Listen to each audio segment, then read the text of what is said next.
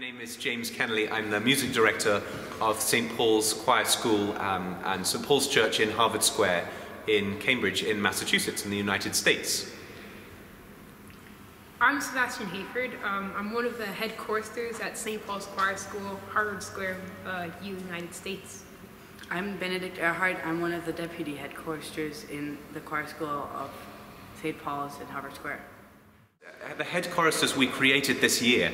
I started at the school in August of 2019, and I grew up in England in the English cathedral choir system, and so we always had the head choristers and deputy head choristers, and these are the senior boys who lead the younger boys, lead in their musical example and by their behaviour, we hope, and by their extensive knowledge and experience. And so Sebastian is our head chorister and Benedikt is one of our deputy head choristers, and that makes them very respected amongst the other boys as well.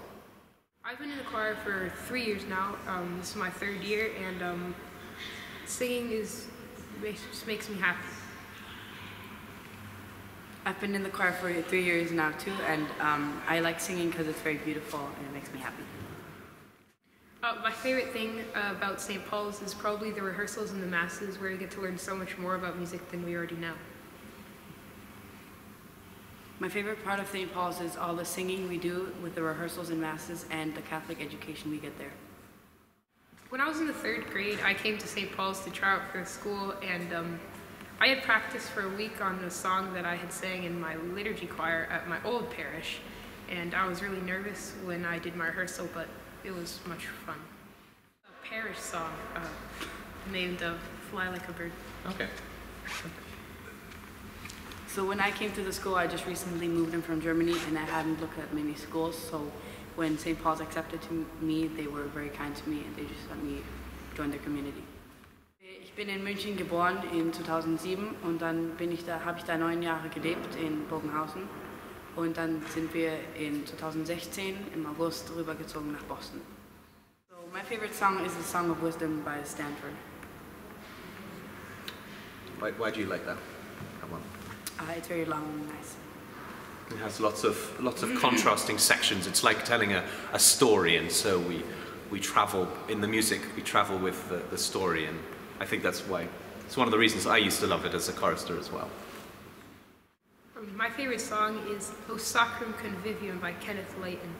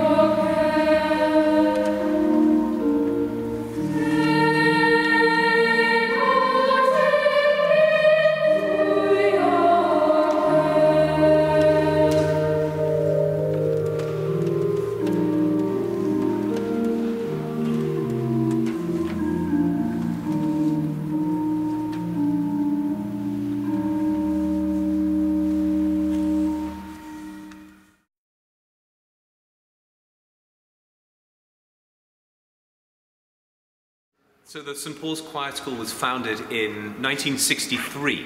It was originally a regular parish school, so it was connected to the church, but in 1963 they started the boys' choir, and so now the school only educates the boy choristers. It's a day school, so we don't have boarding pupils. They all come from the surrounding area and then leave at the end of the day, and we sing every day. We rehearse twice a day, and we sing a mass in the middle of the day, and then of course on Sunday, and then we do concerts and tours and things like that. Yeah, so the school is actually unusual. It's a very small school. We only have 38 pupils, and that means that we're able to offer a very focused education. The class sizes are very small, and so we're able to give very specific attention to the pupils. And it also means that the choir is a very intimate experience, and so the boys get to know their colleagues very well, and when we sing we're able to blend and use our voices as a single instrument. So the building that we sing in, the church, St. Paul's Church in Harvard Square, is actually very similar to this building, Heilig-Geist-Kirche, and there's a lovely acoustic sound. It's quite a big space, and so the sound we try to have the boys create is somewhere between the English cathedral sound, the collegiate sound, and the European sort of boys' choir tradition that has lots of gusto. And so we try and fall somewhere in the middle, and the concert we'll do today will hopefully hear some of that. A lot of it comes from the language. When we sing in English, it's a little bit more intimate, and when we sing in Latin, which is about 3/4 of our music, of course, A, E, I, O, U, nice open vowels, and so we use the sound to reflect the language.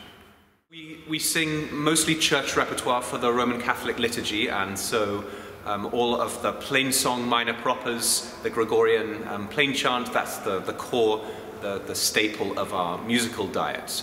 And then we sing liturgical music like mass settings by Lasso and Palestrina and Monteverdi, and then of course more 20th century works by the Anglican Church, Stanford and Walton and Vaughan Williams and Benjamin Britten, and then lots of other music in between, and of course some American music as well, Morten Lauriston and Eric Whittaker.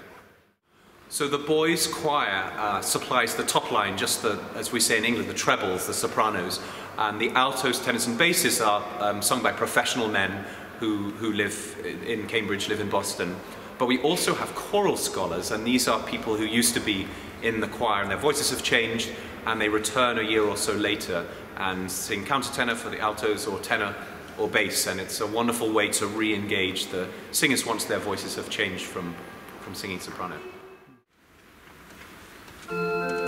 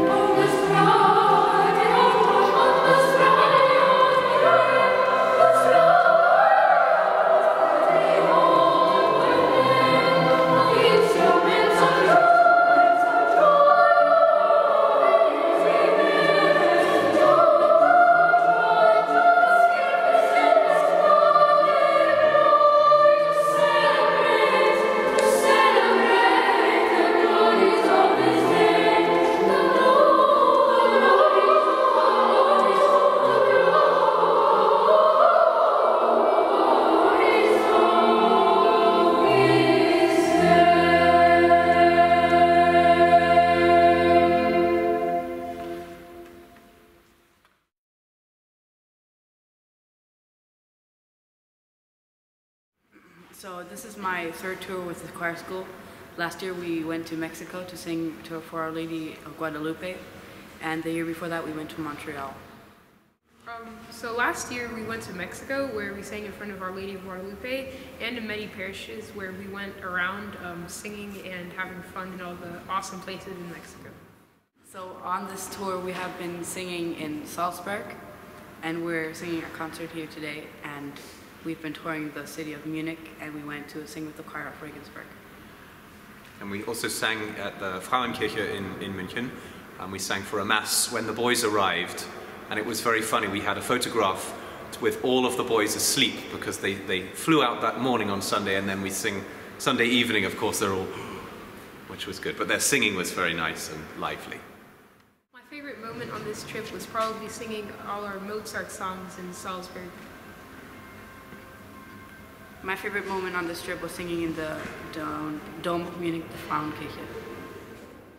So when we were designing the concert repertoire, we obviously wanted to use some of the church music that we sing during the year, but we also had to come up with some music that would work specifically in this beautiful church.